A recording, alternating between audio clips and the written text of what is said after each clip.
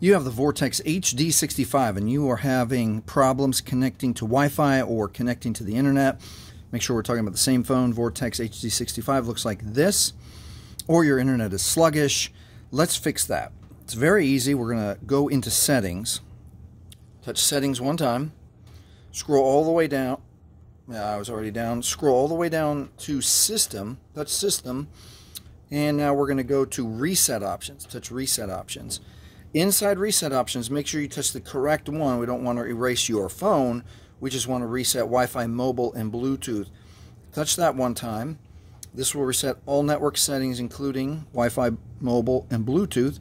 Let's hit it one time, and it asks us one more time. Now, keep in mind, you will have to find all of your Wi-Fi login and password.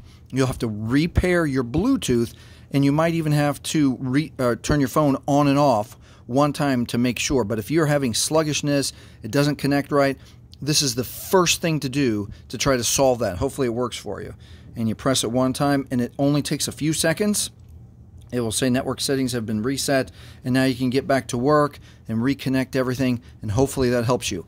If this has helped you, please like, please subscribe. Thank you for watching.